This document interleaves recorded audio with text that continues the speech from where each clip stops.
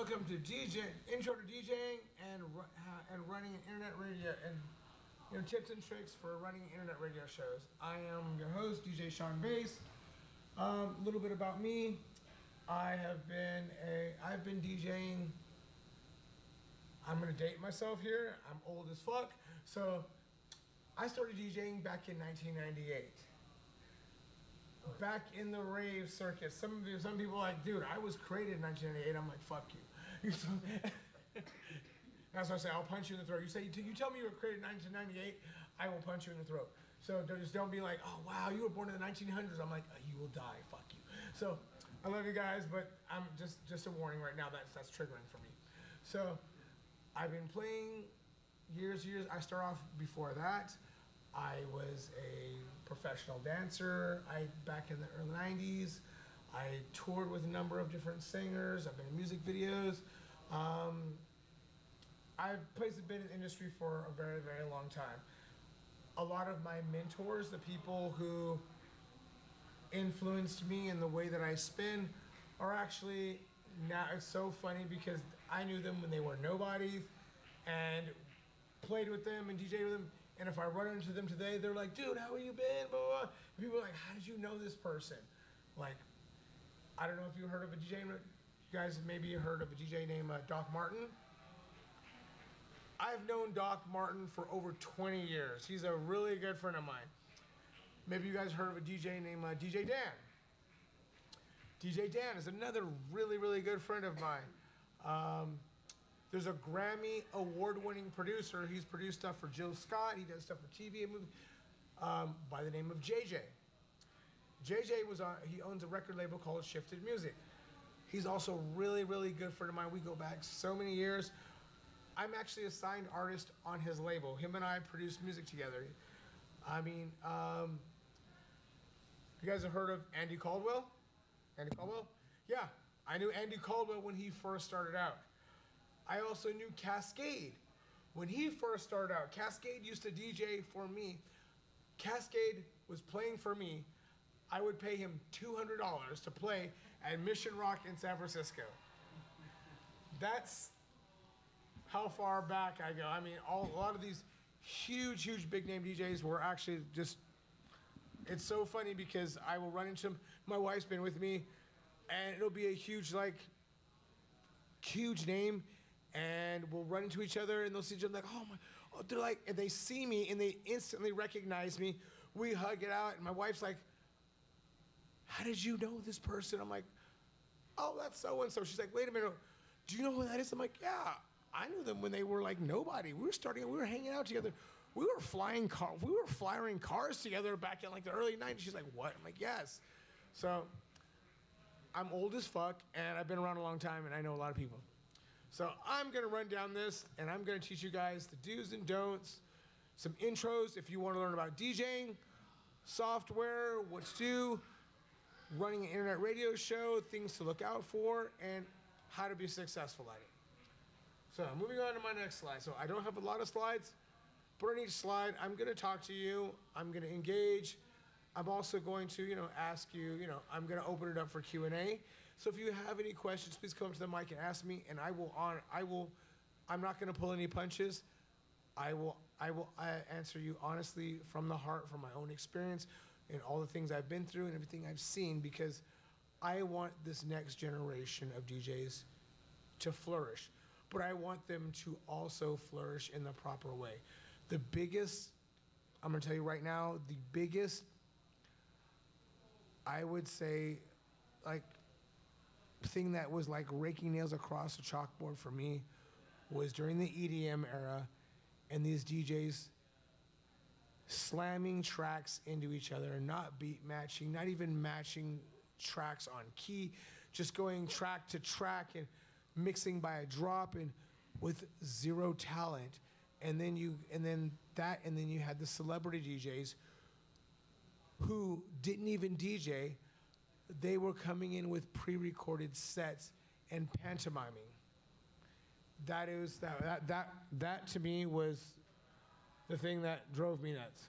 So I'm gonna talk about those things and I'm gonna make sure you guys know what the do's and don'ts are and how to move forward.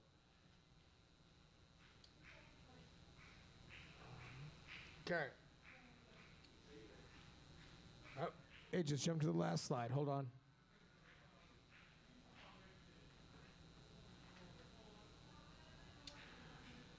Okay, so a little bit about me. Again, I've been DJing for a very, very, very, very long time. Right now I have a current radio show on Myhouse Radio FM. It's the largest global radio, house music radio station in the world. We have over 100 affiliates in which we cross broadcast on. My show runs every Tuesday. It's the DirtyBass Sessions. And yeah, I've numerous guests. You know, I do tribute mixes to a lot of different DJs and stuff I know and producers, but I've been doing this for, like I said, I've been doing this for a while. So let's move right on from there. So, a lot of questions. This is one of the most common questions I get asked. People ask me about DJ software. What's the best DJ software? What should you use? Well, what that boils down to is, what are you trying to do? What are you playing on? What equipment do you have? And what is your end goal? If your end goal is to play in nightclubs, then you need to learn record box. Record box can be a little clunky. It can be a little iffy. Sometimes it just pisses you off. You just want to take it and throw it against the wall and jump on it. But record box is pioneer software. And in 99.999% of every club across the world, you will find the industry standard is Pioneer equipment. They're going to have CDJ 2000s or NX2s or CDJ 3000s.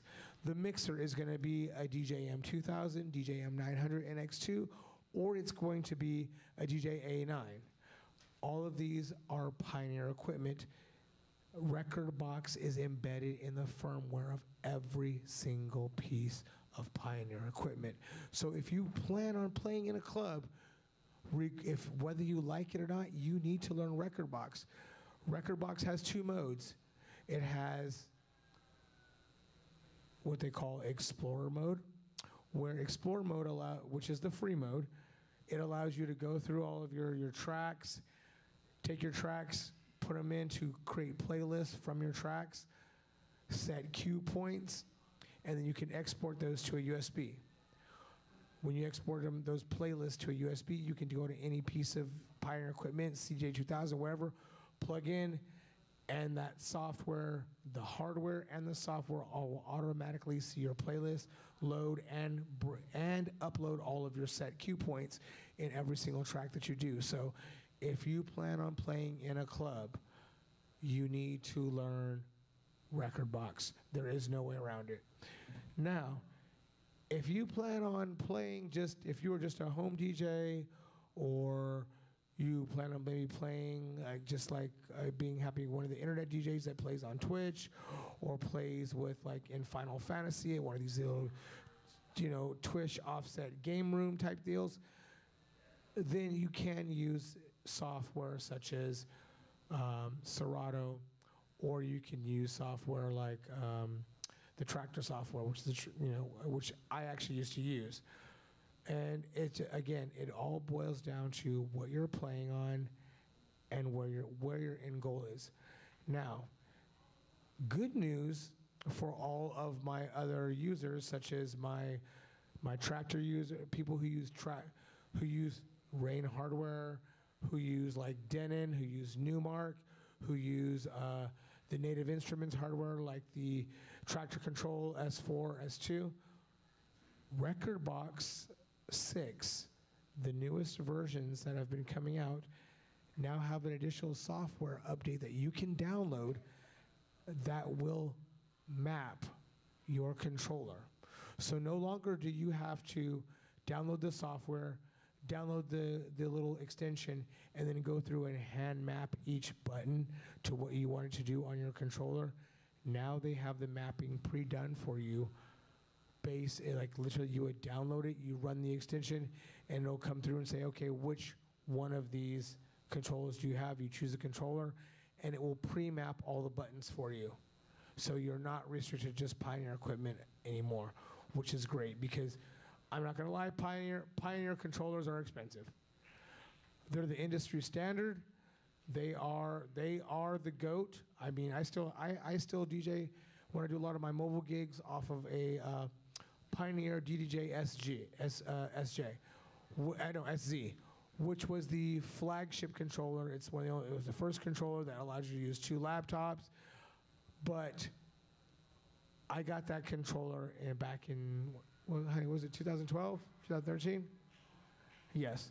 That controller is over 10 years old, and it's still running. Still works off all the software. So if you are looking for that piece of equipment that for longevity, Pioneer, it costs more, a little bit more. But if you're looking for longevity, I would highly recommend the Pioneer equipment because it's going to be supported by more things. And the way the equipment, they don't make their equipment to be swapped out with the next newest, the next thing like an iPhone.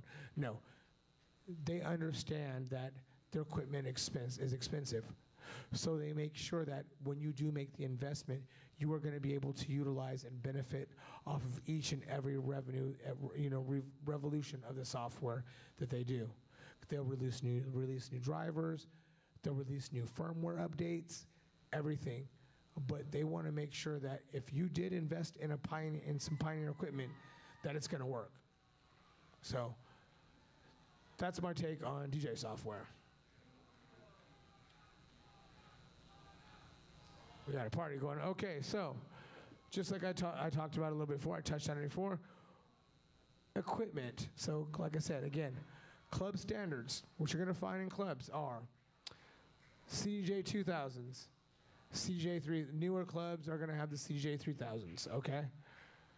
These two, when I say CJ 2000, some have the older models, some have the NX2, CJ 2000 NX2Ss. Those are all great. They work great. Again, they all have record box installed on their firmware.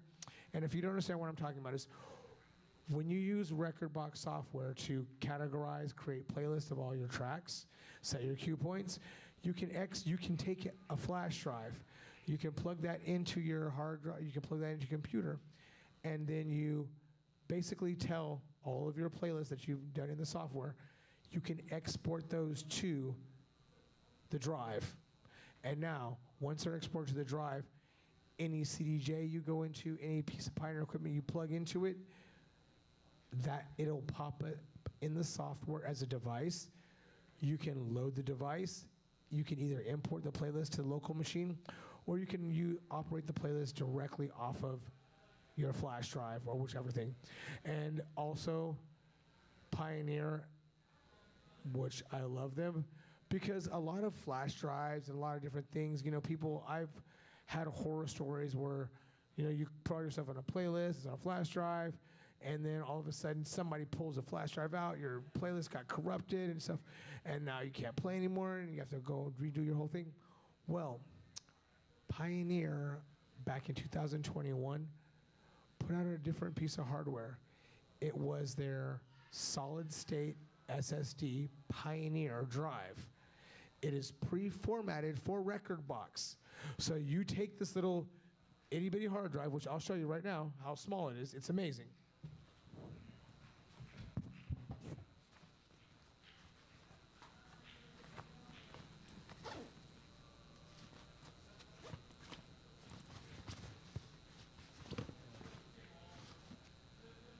I hope it's in here.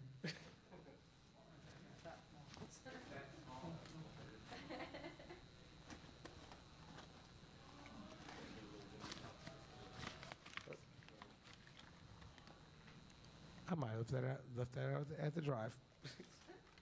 Oh, nope, it's so small it's actually in my pocket. I forgot.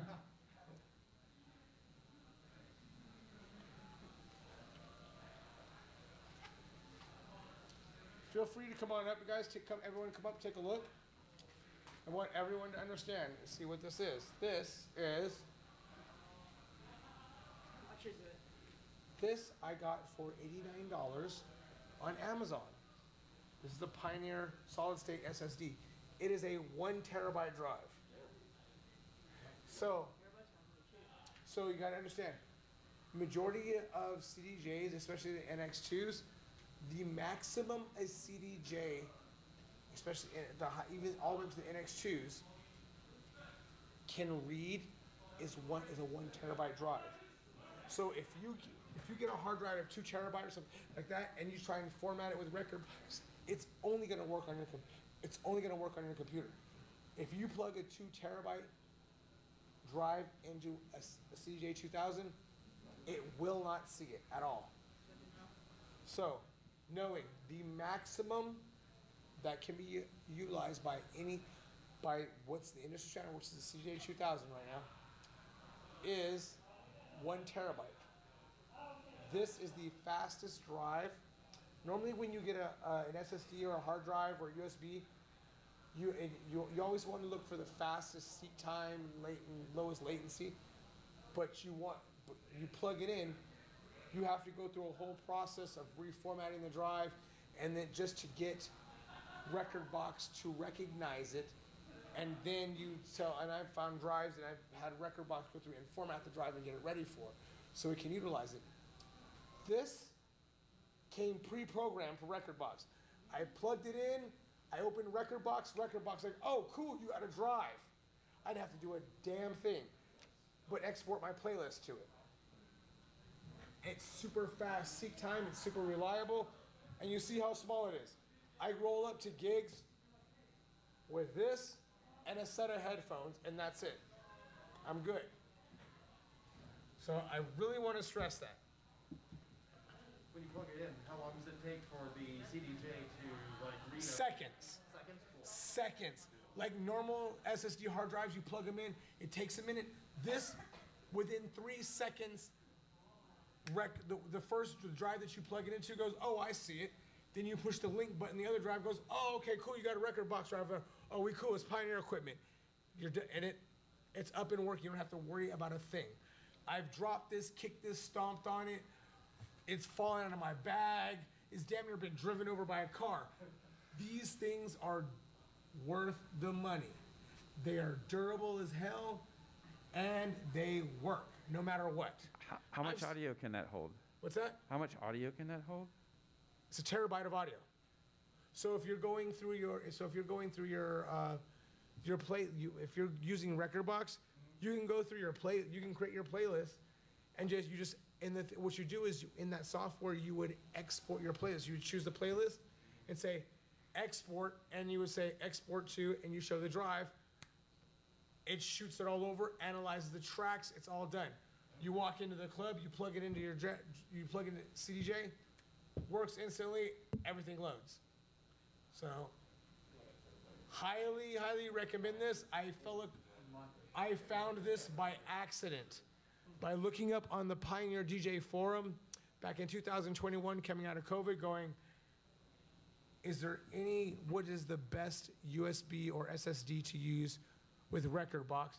This popped up, I'm like, Pioneer makes their own drive? Okay, I'm gonna get that. And I looked up all the reviews, it had like 4.999 out of 5 stars across every single DJ forum, so. Highly recommend that. Moving right along. So let's get down into techniques. DJing techniques. There's a lot of different styles to DJing. So a couple of them now, being an old school vinyl DJ, like myself, the mixer I learned on was an old school Uri mixer. Now, Uri mixer didn't have the up and down slides. It had knobs. The Uri mixers were the old school, like, disco DJ mixers. Now, the extension portion to that, so you had no effects, no up and down, no crossfader. You just had knobs for each channel. Uri added an extension portion to that, which gave you the highs, mids, and lows, which were also on knobs. So that I learned the way I learned to mix was beat matching. There weren't beat counters on the mixer like there are now. There was no sync button like there is now. No, it was, and you were on a turntable. So turntables, you have to constantly adjust the pitch up and down to keep it matched. It's not digital. It's not like it is digital. Turntables are analog. So when the record is playing, sometimes it could be completely matched, and then all of a sudden it could slow down a half a second. So you were constantly working the pitch on that turntable, tap it up or tap it down to keep it on beat. The techniques I learned was you had to mix every track. When you mix two tracks together, they had to be able to play together for a minimum of 60 seconds before you faded one track out. And using that philosophy, it was a very Nazistic, hardcore philosophy. I'm not gonna lie, it sucks balls. But because of having that foundation, I can hop onto any piece of equipment and I can DJ and I can beat match. I can beat match within seconds. I can pop a track on and have 10 seconds left in the track, and instantly just by ear, hearing one track, hearing what's coming in the monitor, hearing what's in my ear, in my thing, instantly match the beats, fade it over without missing a beat, while having a drink and eating food. It's because of this way that I was taught. It's a very old school, archaic way. It's very hard. If you want to challenge yourself while DJing, try it. Don't turn off your sync button. Turn off everything else. Don't look at what the BPMs are. Take two different tracks, have one playing, mix the other track in using just your ear. One ear is hearing what the track is. You can use the Q fader to blend the sounds, or you can do it the old school way, which was on the mixers I learned, they didn't have that Q button. There was no Q button, so you had to hear what was what you were trying to mix in one ear, and you had to mix that off of the booth monitor, which was what was playing. And you had to hear that. You had to count the beats in your head. You learned how to beat count. So you would hear a track start. Now, BPM counting, if anyone's like, what is beat counting? Well, the way beat counting works is you have two different kinds of music. You have house music / dance music, and you have hip hop. Well, house music works on a 32 measure, meaning the track in the waveform, if you're watching it, it will go 32 beats before it adds or subtracts anything to the track. So it's a 32 beat. 1, 2, and when I'm saying 32 measure, a measure is 8 beats. So it's 1, 2, 3, 4, 5, 6, 7, 8, 2, 2, 3, 4, 5, 6, 7, 8. So yes. Now, the ideal times, if you were mixing, aka beat matching, you want to bring anything in and is on the 1 and the 1. So if you go 32 beats, you want to bring the next track in as on the 1 and the 1. They're going to flow smoothly. As you get more advanced, you can bring something in on the 16 and the 1. And as you get better and better, you can bring stuff in like I can do now, where I can come in on the 24 and the 1 and still make it match and blend the sounds. Now, a way to challenge yourself with this style of mixing is mixing on the 1 and the 1, and knowing, this is where knowing your music comes in. You know when your buildup is. You know at that 32 beat where the kick drums are going to add. You know at the next 32 beat where the bass line is going to come in. You know at the next 32 beat where the vocals are going to come in. So it's about knowing your music. And knowing your music, you can know, okay, this song is going to come hit here. When this comes out, I'm going to drop the bass line out of this track, put the bass line in on the next track, and then I'm gonna blend the two vocals in because they're both on the same key, which is, goes into key mixing by ear, key mixing. So it's a lot of different things, but what it boils down to is one, knowing the mathematics of beat matching. If you learn that mathematics of properly beat matching, where you can play two tracks simultaneously for 60 seconds or longer, and they are completely matched. When I say completely matched, they are playing perfectly synced. You can take the lows out of one track and boost the lows on another track, tweak your mids, tweak your highs, and you can remix a song live while the two songs are playing just by ear. This is how I learned. This is the old school. This is the way that disco DJs in the 70s were playing, and this is how I was trained. It was horrible. I wanted to throw my records at walls, but you know what? This is how I learned, and it goes from there. Now, that is for dance music and house music. Hip-hop is a whole new element. Hip-hop changes on the 16 beat. So it goes 16 beats, and then it changes. 16 measures, and then it changes. So 1, 2, 3, 4, 5, 6, 7, 8. 2, 2, 3, 4, 5, 6, 7, 8. And then something else gets added to the track or taken out of the track. So hip-hop, with it going on a 16 beat measure, allows you for the quick mix. That's when you can scratch, you can bring something in, bring in the vocals, drop this in and out, and you can move it in, and it allows for a quick, fast transition. It's designed for quick, fast transitions. Unlike dance music, which is designed, and dance, disco, anything like that, which is designed to be beat for beat, and then you slowly transition in and out, hip-hop is designed for the quick transition. Now, there's another style of music out there which breaks the norm of all the dance music trends. It's called two-step or UK garage. UK garage is literally sped up hip-hop. Hip-hop could be anywhere from 68 beats per minute up to maybe, I've seen it to 128. UK garage or two-step starts at 130 and can go up to like 150, 160.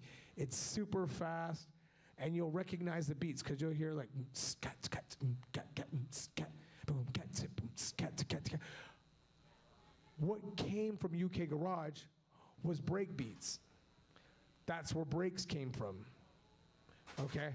What came from UK garage was dubstep. So there's two categories to your garage. You have what they call the light side, which is all the vocals and the fun, the poppy stuff, and then you have the dark side, which is a hard, chunkier, funkier, just in your face like type stuff that you'll find that goes into breaks, goes into dubstep, and goes from there. So the other thing I want to talk about is with using software, people mix. You can mix by ear, or you can mix visually, because in DJ software you see the waveforms moving, either going across this way or going up and down. From my experience, I will advise highly against mixing by waveforms. Do not trust the computer, because the computer will screw you over. If it cannot detect certain things within certain kinds of music, if you're going just to cause kind of house music or dance music or EDM, generally it's okay. But if you start going into different eclectic styles of music and you try and mix by waveform, you are going to train wreck 100%. And if those of you don't understand what train wrecking is a DJ term for when you have one track that's coming in, and the next track that you bring in is off beat, and the beat sound like, and then you hear and then it sounds all like trash. And then usually the DJ recovers by backspinning one record, and then bring in, and then you kind of hear the track, and the crowd just thinks they're doing something cool. Other DJs and music producers like, yeah, bitch, I heard you train wreck. We're looking at each other, judging each other like, yeah, I heard that, I saw that. You know, you're not getting away with that. The rest, the normies didn't even fuck that. We caught that. So I would highly recommend against using dissing by waveform. Now, a lot of DJ equipment has a sync button. Do not trust the sync button. The sync button will fail you. Sync buttons are linked to pieces within the DJ software, which is a function called a quantize. Well, the quantize, it can quantize to the 4th beat, the 8th beat, the 16th, the 32nd. And unless you are hopping in and literally mapping and lining up these ones, specifically song by song, so that you know, never mix by the sync button, because sync button works for hip-hop DJs. Sync button works because they can sync up 2 hip-hop tracks and go in and they can scratch. They can sync up 2 hip-hop tracks and jump on the 3rd deck and start scratching and then mixing in acapellas on a 4th deck, so they look really, really fancy by mixing 4 decks at one time. But the 2 major decks are using the sync button. So you can do that with the beats are matched and you have them lined up. But for club-wise, don't ever mix by the sync button. It's actually, honestly, it's actually frowned down upon. If you come into the club, if you use a sync button and you're just using it to do effects by dropping in a few things with that, and then you go back and you turn it off and you go back, people look down upon you. But yes, if you are mixing if you're using the sync button to beat match and match every track, every mix, other DJs are going to notice. Seasoned club goers who look over and take snapshots or video you DJing if you're dropping the cuts. If your sync button is on, they all know what the sync button is. The last thing you want to get caught with is your sync button being illuminated while you are mixing tracks and fist pumping. Because guess what? That hits social media, that hits the internet, and you are literally looped into the category of a celebrity DJ who can't mix and has one track going the entire time while they're fist pumping and they're pantomiming. That's how it's looked upon. It can be frowned upon. If you are scratching, doing fader effects, and doing all the kind of stuff, and using the sync button that way, and the loop buttons along with the effect buttons on the equipment, you're fine. But when you start going into using that sync button just to beat match and mix tracks, you will get called out and you will get clowned, and that's the last thing you want, because as soon as club promoters find out the only way you can mix is via the sync button, you will not get booked at that party anymore, because no promoter wants that on they're booking DJs. They don't want the sync button DJ on their thing, because people will be like, oh, dude, you booked that sync button DJ? Fuck, why am I going to come to your party? Your party sucks. You can't even get a DJ that can mix. And that's what it comes down to. Okay, so now, going off of that, I'm going to talk about radio shows. So, by show of hands, how many of you are interested in, hopping in and possibly doing, internet radio show? Okay, there's a couple of things, there's different styles of radio shows, and there's, I've, been through the ringer and figured out the ins and outs of each different thing and what the pros and cons are. So, first one, let's talk about Twitch. Twitch is great. Twitch is amazing. Twitch is a great platform. However, with Twitch, Twitch is not its own standalone. You do have to use another software such as like OBS or something else that's coming in. Now doing that, unless when you're using like OBS, you want to set up your pre-slides or pre-whatever that's going on, or you want to have someone else running it for you and setting up your multiple camera angles and doing the switch panel for you to make you look good, because Twitch is it's bland. Here you are. Here it is. You have to use external broadcasting video editing software to make yourself look good, because if you have a crappy, if you're putting yourself out there on Twitch and you're broadcasting your show and you don't have all the bells and whistles and the cool fade-ins, fade-outs, and stuff like that, you're going to get talked about. People are going to talk bad to you, and people are going to come back to your channel. So but the saving grace on that is if you may not have those things, you may only have maybe 1 or 2 angles, but if you are an amazing fucking DJ and you have one camera angle is on you and the second camera angle is above your deck and people can see you on the decks working your magic, guess what? You're going to get followers because people are going to be like, oh, you know what? This guy doesn't need all the bells and whistles that everyone else has to make themselves look good. This guy's got skills. Watch. I guarantee you, when this guy is done, he's dropping that mixer because it's smoking. Because they can see you working the tracks and you're doing things. So when you're on there and you're going off, yeah, you push the button and your clicker or whatever in OBS to switch to that one angle. So they're watching you on the decks work your magic. You're going to get the viewers that way. Another thing that, with the Twitch, a lot of people tie into going to the gaming servers. I've been offered, doing stuff on like Final Fantasy. I still have yet to connect with my friends. They wanted me to come in and they had built out an avatar for me and everything in the whole nine where, I could connect to and I'm still, this is something I'm still new to, is connecting my DJing into the gaming community, which I have recently discovered is a huge, huge thing. There are numerous games where people go into, especially these MMO where people are creating their own worlds and stuff, and you go into and they'll get invited because their group into a specific area you go into, and you walk into this one specific clan area, and it's a nightclub, and they've got someone DJing, and it's an avatar there, and you're basically streaming via Twitch live into the video game.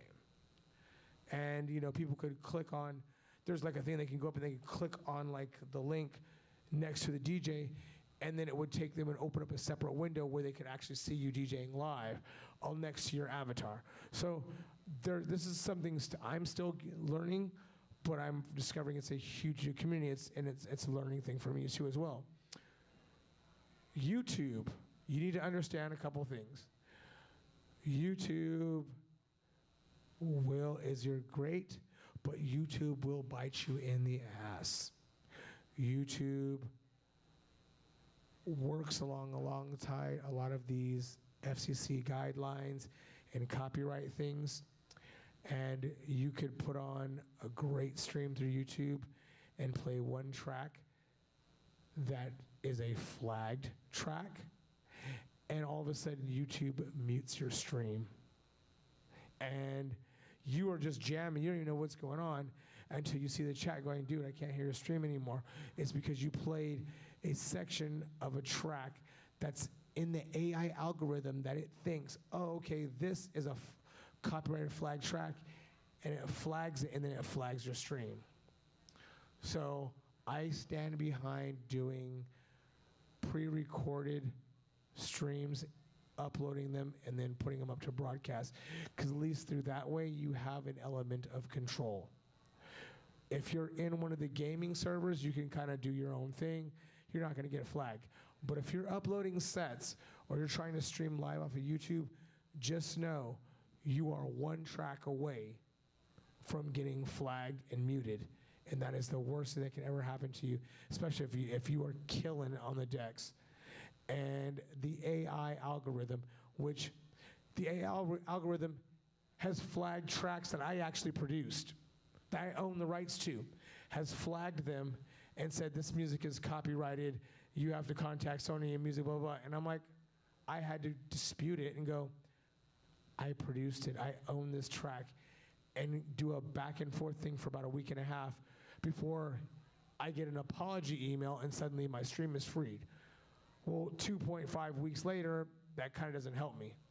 So I want to warn people against, doing stuff on YouTube, because it's great, but it can totally come back to bite you in the ass.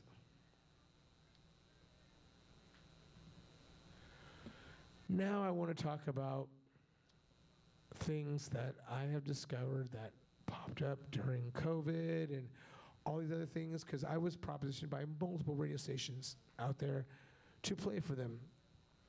there are a lot of online scam DJ radio shows out there that will scam you out of your money, and they offer what they call a pay-to-play scenario.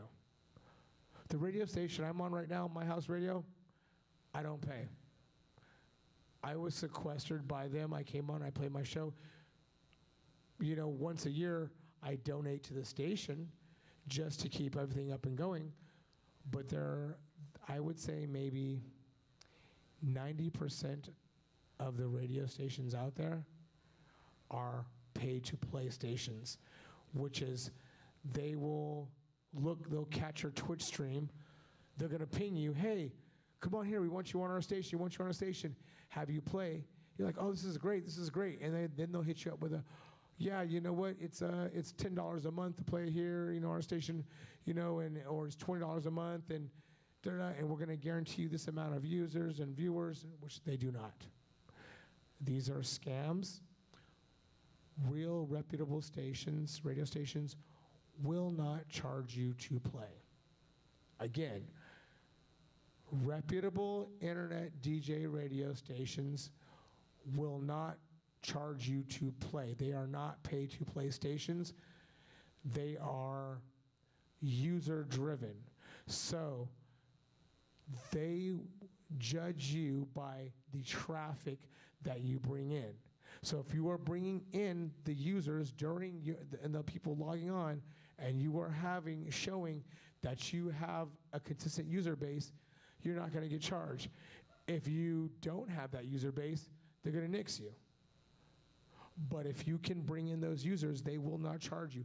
And these are the stations you want to go for, because those are the ones that you have to self-market, you have to self-promote, you have to drive the traffic. You've got to grind. I'm not going to lie, you got to grind. You got to get out there. You got to find someone like, luckily for me, my wife is a social media guru, but you need to find get your social media friends, have them help you drive the traffic. Because if those stations that are not pay to play, that are traffic driven, they have multiple affiliates. And that, like I said, that's how I am on Myhouse Radio. Myhouse Radio has over 100 affiliates. Roku, Apple TV, radio, you name it, they are all over, global. My radio show is every Tuesday from 9 a.m. to 11 a.m. Pacific Standard, with a replay at 6 p.m. Actually, it used to be 5. I think they switched it now. It's either 5 or 6 p.m. Pacific Standard Time to 7 p.m. or 6 p.m. to 8 p.m. Pacific Standard Time. It airs, since it's a global station, my show airs 9 to 11 a.m. here. That's 12 to 2 p.m. East Coast time. That's 5 to 7 p.m. in the UK. I have a huge following internationally in the UK, Morocco, Germany, France, Scotland, because when my show airs, when it goes live, make sure you find a station that not only allows you to upload, but allows you to that has a chat function, so you can interact with your patrons, with your users, talk to them, find out what they like, what they don't like. You know, they'll give you kudos. People like that interaction. If you're interacting with people while your set is going on, they're going to come back the very next week with 10 more people and more people after that. And it's going to grow, and you're going to end up having a following. Right now, at any given time, I have anywhere from 30 to 70 people logged on just on the website, not going across the affiliates. If I look at my numbers across the affiliates, I have anywhere from 70 to like 250, 300 people logged on during my sets at any given time, and which is why my radio show has been going on since 2017, 2018. But yeah, again, so I want to stress, make sure you do your research. If you're going to do an internet radio show, research the station. Go to Facebook, go to Reddit, look it up, look up the station, look up the person who's running the station. Google them, look them up, look up the station. Is this a pay to play? Are they guaranteeing the users? Because some stations will do the fake users. They're like, oh yeah, just to get your money. They'll show you numbers that you're pulling in users, but they're bots. And they don't have any mass push out. So they're literally scamming new DJs. So now I want to open this up to some Q&A. If you have any questions about DJing, running internet radio show, anything, please come up to the mic. I will be happy to answer, give you tips, pointers, software, equipment. You know, like I said, this year, I'm going to be 50 in October. That's right, I'll be 50 in October. I don't look it, thank God, but I am happy to bestow my years of knowledge and everything I've been through to the next generation so that they can come up, because I want to see this is a craft. The last thing I want to do is see my craft taken over by AI, because AI cannot do what we do. AI cannot fill out a crowd. AI cannot be at the pool party, see people jamming and go, you know what? The beats are on point, but this crowd is not feeling it. Who's in the crowd? Okay, it looks like got some Gen Xers, got some millennials, a few Gen Zers. What track can I play next that's gonna get every single person going? AI can never do that. We as people do that. So I want to pass on my knowledge because I want to see the next generation do what I'm doing. So if you have any questions, please come up to the mic. What's up, man? First of all, thanks for the panel. No problem. Both of you. Dream team. And thanks for killing it. Supportive wife right there. Yup. Thanks for the pool party earlier too. You already know. Yeah, by the way, I'm probably gonna be heading back to the pool party. If it's still jumping, people still out the pool because it's hot as hell, I'm gonna be jumping on for another set, so. Nice. Hell yeah. So I was wondering two things. So me and my partner that we were talking to earlier, we have been mostly DJing on Twitch for a little while. And we're starting to get out, network. We're talking to people at different clubs in the city and everything. And we've mostly been using, we've only been using a controller. So we have like a Denon, Yeah. And so we've been talking to everyone like, yeah, you got to learn CDJs. So we're like, cool. Yes. And so one thing that we were wondering, we've been like talking to people, we can't figure out is it a club standard to be using like, 320 kilobytes MP3s or like all AIFF or waves Okay. stuff? Or? MP3s. Yeah. MP3 is the standard format. All the DJ equipment uses MP3s. So I would say set your stuff up at the minimum is 192 kilobytes. Minimum is 192. Okay? If you have any random tracks that you've downloaded, before you export them and put them into a playlist that you're going to play on CDJ, run them through a DAW, digital audio workstation, with a normalized filter. I use several. I produce a lot of my tracks on Logic Pro X. I've also done stuff on Ableton Live, as well as the PreSonus X software. So take your tracks, whatever you're getting, whether it's a WAV file, anything like that, take it, open it up in a DAW. It'll come up in one channel. Create a second channel, which will be a stereo out, and open it up and create a bus, what they call a bus, where you're feeding it to that. And then open it up and put a normalized filter on it. Then bounce that project or whatever that track is and save it as an MP3. During that process, it is going to normalize. The normalized process is it takes out pops and clicks and drastic jumps in the volume of the track. Because sometimes you'll download a track and it sounds great, but it's unbalanced. And you go to play it, you play it in your headphones, it sounds great. You play it on the decks, it sounds like shit. So taking that track, opening it up in a DAW, and using the DAW to export it to an MP3 with a normalized filter is going to give you a studio quality track. Would you do that even for tracks you downloaded from like, you know? Unless you're getting tracks from a DJ pool. Yeah, like Beatport or. No, unless you're getting tracks from a DJ pool tracks are already set at the highest quality, kilobytes per second. They're already mastered. You pulling shit off of SoundCloud or someone sending you a track that they made, yes, you need to go through the process in the DAW and clean it up. Okay, up to the mic. What is a DAW? Digital audio workstation. So DAW is the terminalized for producers and everything. People say DAW. You're going to hear DAW. You hear that a lot. That is a digital audio workstation. That could be Pro Tools, Logic, Ableton Live, PreSonus. There's so many different, different digital audio workstation software out there. SoundForge, just across the spectrum.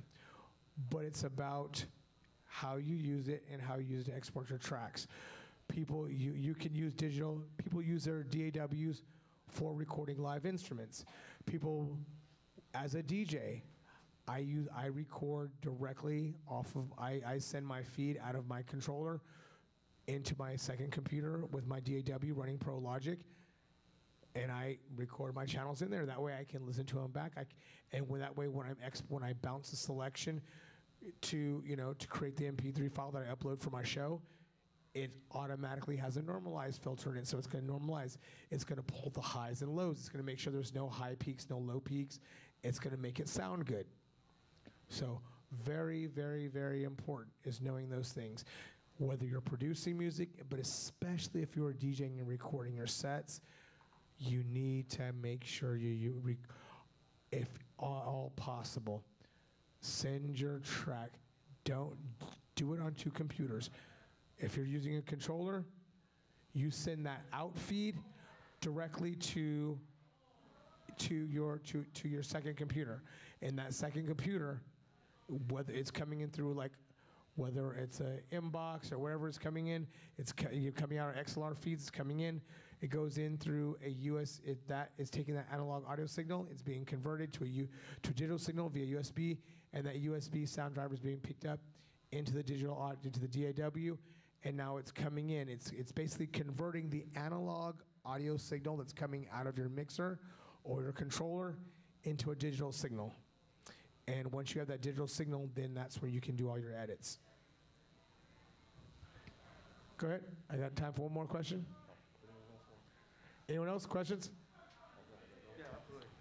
So you talked about running a radio show and just DJing out by the pool here, Yeah. and gauging the energy, which you're right, AI can never manage to.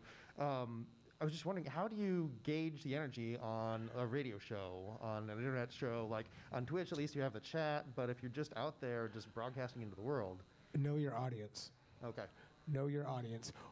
My radio show, what I've done is I started off, and it was a little bit hard at first. I started off first by uploading a couple of shows, and then every once in a while I would stream live, and then I would watch the chat, and I would see what people were into and the audience that was logging in during my time spot. Also looking at the DJ on the station, who's before me and who's after me. What are their styles?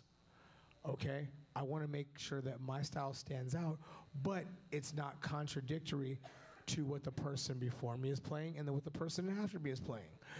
If I can create that go-between, it ensures that now I'm gonna get the feed over from the DJ who was coming in before me, and I'm gonna blend into the people that are tuning in for the DJ people who are loyal fans of the DJ who's playing after me, because I'm playing a set that's complementary in between the two DJs. So it's a lot about, this is where music formatting comes in, and where you talk to your station and stuff and say, hey, this is what I want to play.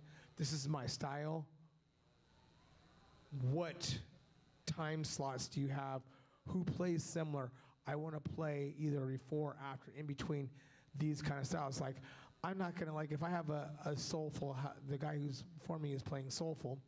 I'm not gonna come in with a banging hard, happy hardcore tech house set because I'm gonna lose everyone. Okay, and then the guy behind me is playing like vocal house. I'm gonna lose everyone. That's what's gonna happen. So, know your audience. Do your research. Know who's playing before you, who's playing after you. And talk to the station about proper programming, and that's how you ensure a successful show, is making sure that you're programming so you don't sound like a carbon copy of the person before and the person after you. You have your set is complementary to what the person before you plays, the person after you plays, but you add your own twist into the middle of it to make yourself stand out. All right, any more questions? Okay, so last slide here. Okay, my last slide is